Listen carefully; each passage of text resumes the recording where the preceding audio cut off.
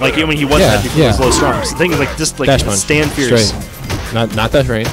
And just let him chill. So now he's in the corner. Straight. Here we go. Thank so you. Straight. Defense. So he's almost up on health. Yeah. And that's okay. The mix up here is the only thing that's going to turn it. Nice. I like that swap right there. So that's 260 damage that Balrog's taking, but that's nothing. And here's another setup right here. Okay, so let's let him be. Let him be. Anti-air. Okay, good blocks. Good blocks from Alex. Another good block. I would like to see like jump back too, like a jump back button from Balrog too would be a good wall. Yeah, because of course all those are really punishable. You just jump back fierce with Balrog. And even though that Alex really hasn't proven that he has the reactions in necessarily Ultra 1 through Fireball, I like that Chachi is not even going to take that chance and is still, like, you know, I'm this far away, not throwing fireballs, you know. It seems like Chachi's been going in the entire time, like he's been like jumping around. Well, just like we saw in the previous match where we needed Toby to prove to Hellfuerte that he could deal with the splash game, and he never really did. Yeah, it's the same thing. Chachi is like, crazy. As soon as I start getting anti-aired, I'll change my game plan. So now we just need to. That was really. Huge. I like that. Here we go. So get greedy. Okay, here we go. Just walk back. Okay, that's fine. 130 damage. That's okay. So let's see Balrog get out. Nice. Good. Okay, but then you took some unnecessary damage there. More unnecessary damage. No, you wanted deep. You got exactly what you wanted. You made your bed. Now you must sleep in it. Okay, nice stagger. Okay. So now let's watch Alex just chill here. One sweep from Balrog. Whoa. Wow, that's gonna actually almost hurt. Too quick. Oh, then no punish though. DP.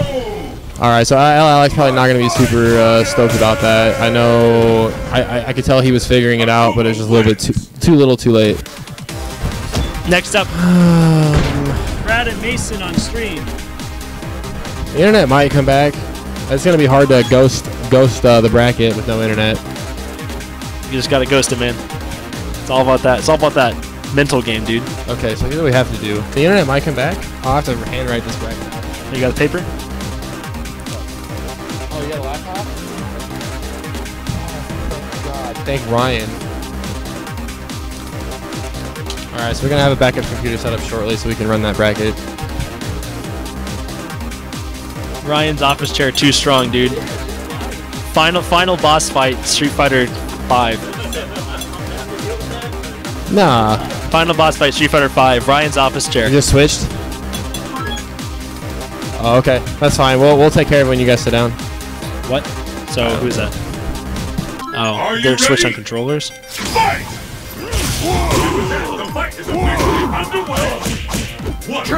Shouts to Mason signing as John Cena fan.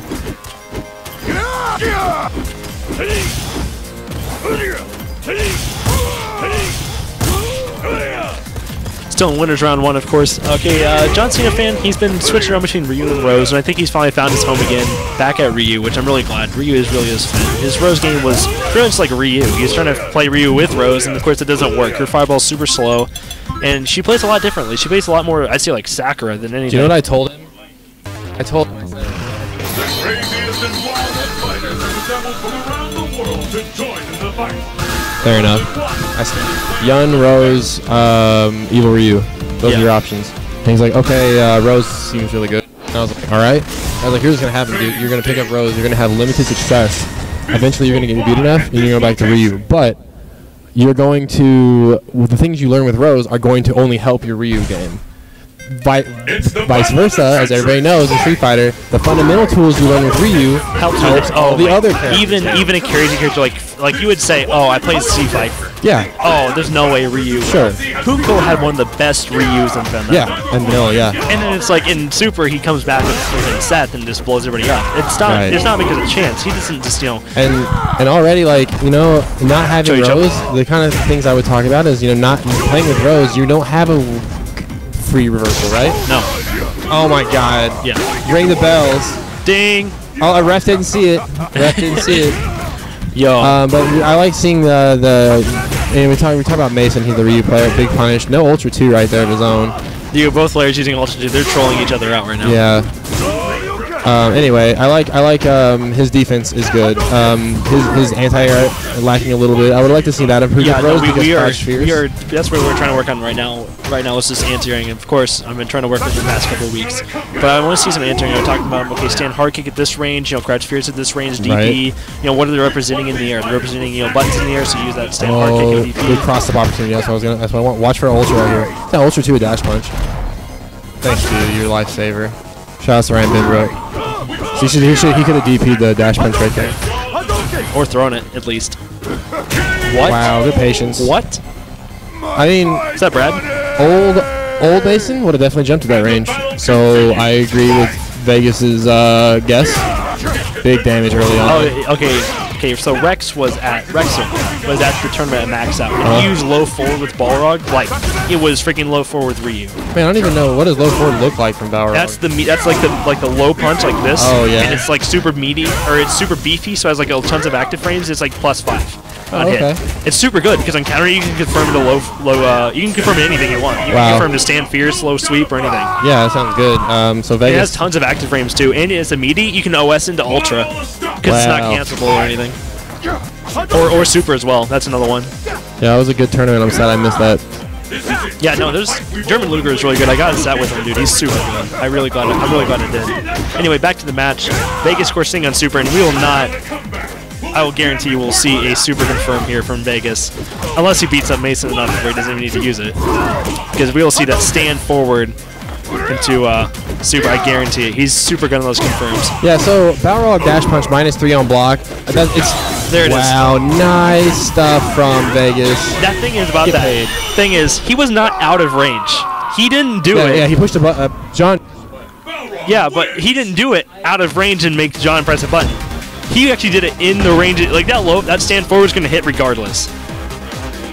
That's Brad. That is Brad right there. I don't care. If this will get blocked, it will get blocked. I don't care. I'm just going to do it, and that's what he did. All right, guys. So bracket is now back online. You can check that out. Okay, I got 3 viewers. It's back online. Yeah, internet came back. So Shout out to whatever. So yeah, the last piece of the puzzle what does here. That 90% mean? Do you know? I don't know what that means. That's Adam. He said he had some bad sushi on Saturday, and his entire Sunday was. All right, so right back into it. Oh no, buddy, we had a stick swap. Shout out to stick swaps. I had to do that at my stick died in the middle of that one match with the DiCaprio player. Oh, it sucks. See, why is this making me log in? That really makes me angry. Well, because it lost your cookies because of the bad internet. I don't know, man. GG, dude. GG, dude. Training stage.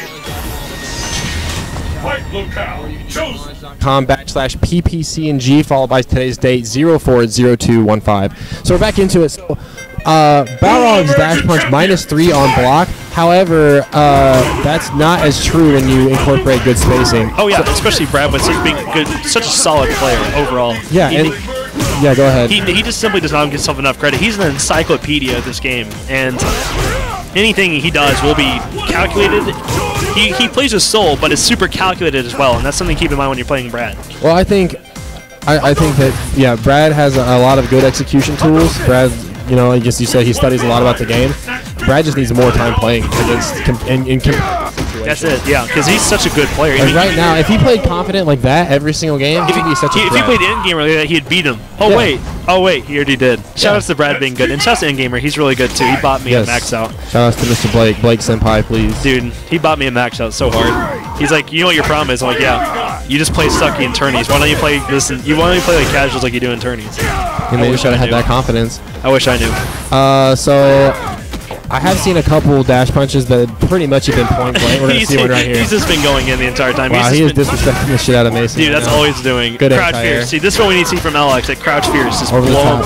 Good punish. Wow, have another. Yeah, see, have another. This is confidence, right? And like you could look like, oh wow, that's so disrespectful. No, I see it as confidence. Crouch, strong, punish, and two overhead. Yeah, if you smell blood in the water, you gotta go and have this torpedo punch. Yo, Mason looks a little sad. Not gonna lie. Well, looks like it was a stick issue. We got a couple sticks that have died. Both of them have been mine. Rest in peace. Your other one's dead too?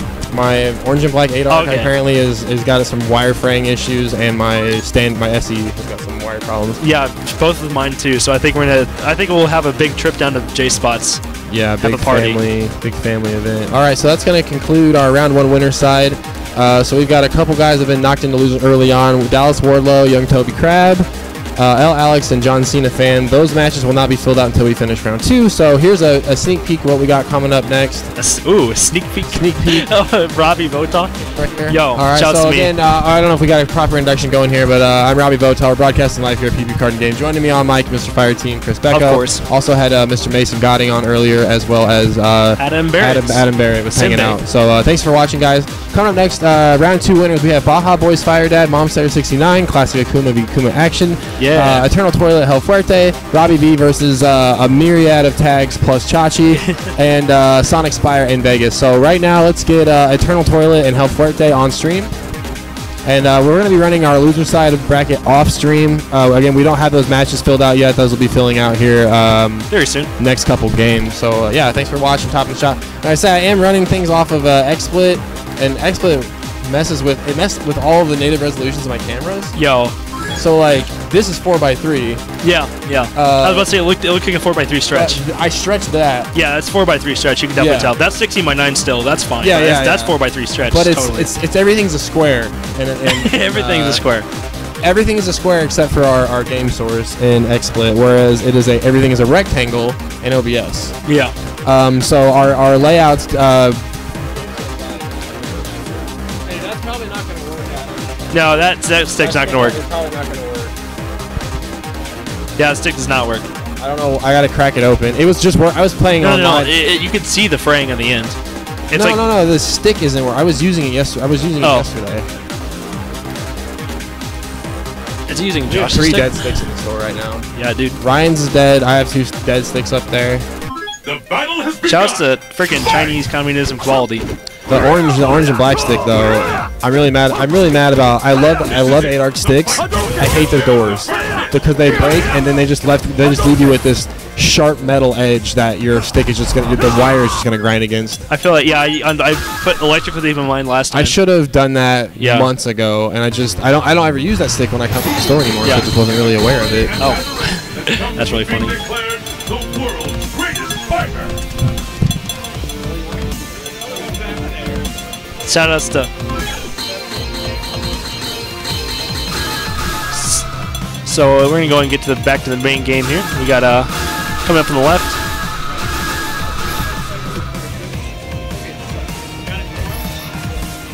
What happened to your stick? North America, skyscraper. Destination confirmed. But Cody has his stick here now, so it's not worth worrying about it.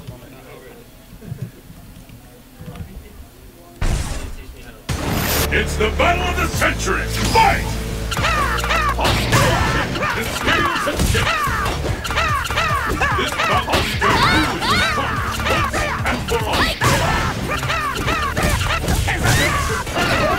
Sorry about that, guys. We got it set up now. We got Hell Forte versus Eternal Toilet. Of course, Eternal Toilet, is the better known as Senbei, playing as Chun-Li like always. Mr. Adam Barrett, always representing. And we got Hell Forte, of course, representing his usual El Forte. Got the Aztec going on. Of course, not nearly as annoying as that Blanca costume.